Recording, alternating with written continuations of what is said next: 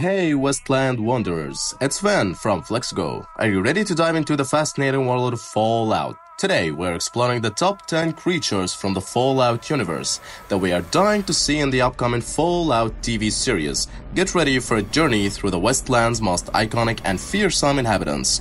But before we get started, hit the like button and subscribe to FlixGo for more exciting content. Let's get started. Number 1. Deathclaws. No Deathclaws, no series. Deathclaws are the ultimate Fallout creature who are final boss fight every time they are encountered in the Westland. Until a player can craft the dart gun and paralyze a Deathclaw's limbs, they are too fast and ferocious to take on any weapon. They cannot be outrun and deal so much damage that it's hard to heal up while fighting them. Until properly equipped, Deathclaw habitats are off limits on the game map.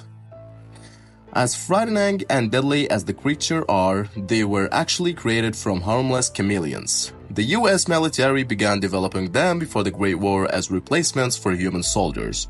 But they got loose and became a scourge wherever they settled. Deathclaws are another iconic Fallout beast that has appeared in almost every edition of the game, and mark the most important creature that should be in the TV series.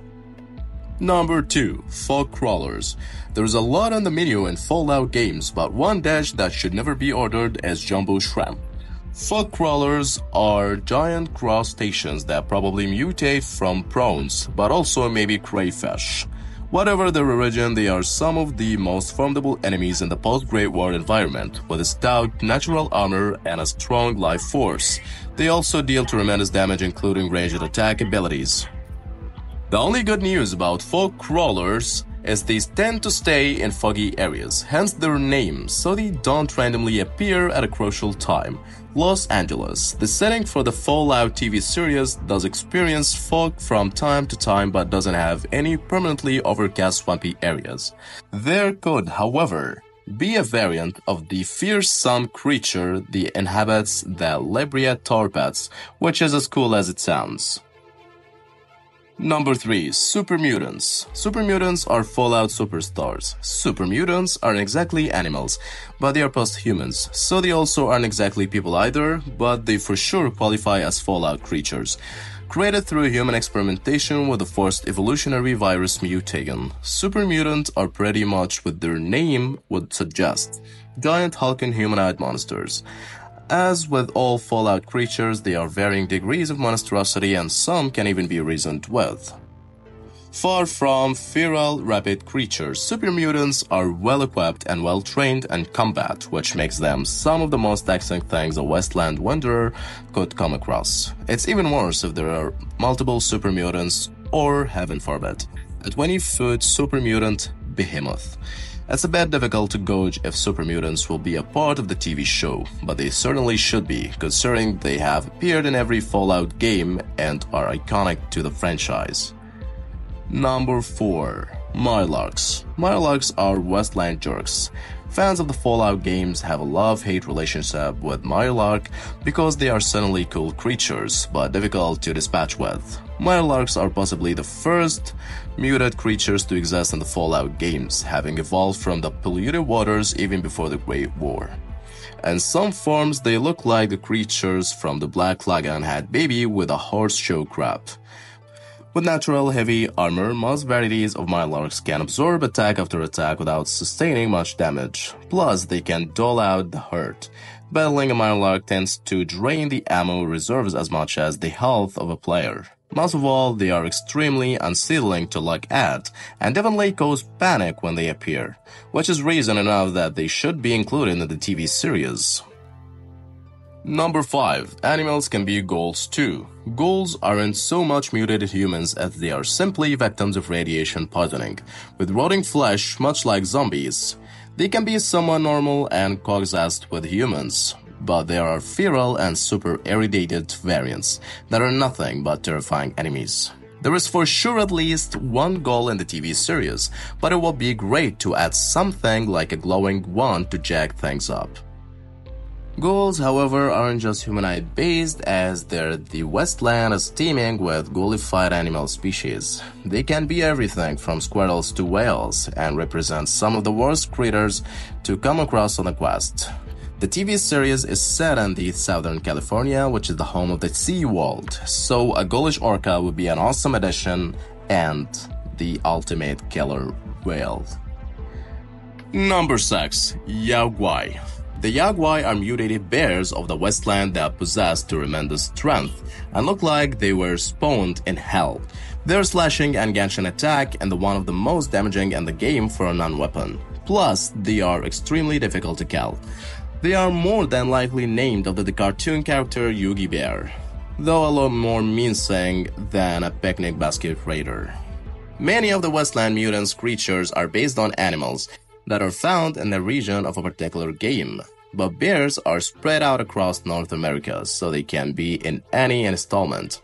The TV series takes place in Southern California, which is bears and makes them a perfect addition. According to the trailer, there is a Yaguai, so that is a big win for fans. Number 7. Geekos.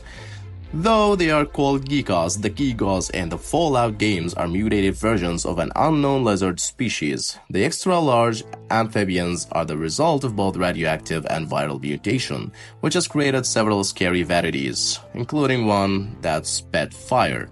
Their hides are prized Westland commodities, which can be fashioned into useful items, including leather armor. The deadliest variety is known as Gurgia, named after everyone's favorite kaiju movie monster, and is 3 times the size of a fire gecko. This version has a lethal attack and is almost unkillable, but must have been deemed too ferocious because it was left out of Fallout New Vegas. Though it can be found in the game files, it would be cool for the TV series to resurrect this beast for at least one episode. Number 8. Floaters. Floaters are mysterious soft-body invertebrate creatures that were possibly the result of experimentation rather than mutation. They have sacs filled with noxious and flammable gases that allow them to hover in the air, which probably explains their name. Flame and energy weapons are effective against floaters and will result a very satisfying explosion. Floaters made their debut in the first Fallout game and came back for the sequel, but took some time off from the franchise until Fallout 76. Floaters were supposed to be in Fallout 3 as well as Fallout New Vegas, but were cut from the final product.